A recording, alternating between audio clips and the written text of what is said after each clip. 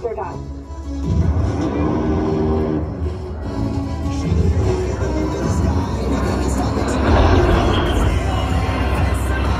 Good effect. Request immediate reattack. Same remarks, same restrictions. Everyone, Captain John, the in from the southeast in 30 seconds. Ladies and gentlemen, as you heard, it will take Captain Johnson about 30 seconds to get back into firing position. With two hogs working together, enemy forces can be under A-10 fire once every 10 to 15 seconds.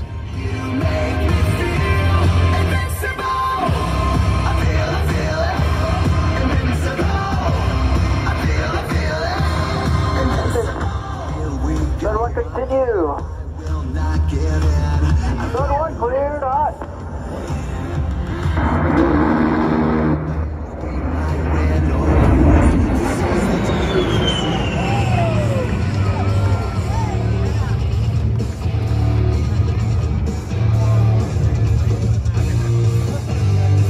Captain Johnson is now climbing up for her final attack, where she will simulate dropping a 500-pound bomb. These general-purpose bombs are useful for cratering airfields or destroying buildings, adding versatility to the Hog's arsenal of weapons.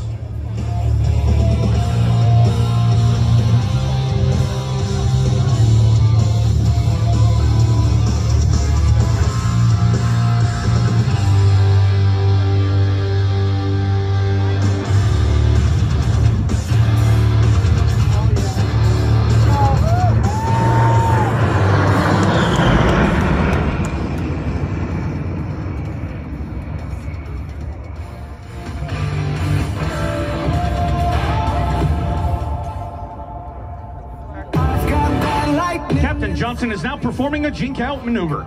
This continuously changing three-dimensional maneuver makes it very difficult for enemy anti-aircraft gunners to track the A-10. The Warthog was built to withstand significant battle damage while having the capability to fly on a single engine and a total loss of hydraulic power. This is how legends are made. The A-10 has a well-earned reputation for strength and striking power, a reputation earned in multiple deployments, where Hogs destroyed numerous enemy armored vehicles, artillery sites, Scud missiles, and was even credited with 2 air-to-air kills. Take that, F-35. To the game. The upgraded A-10C continues to set the standard for supporting Allied forces in today's joint fight.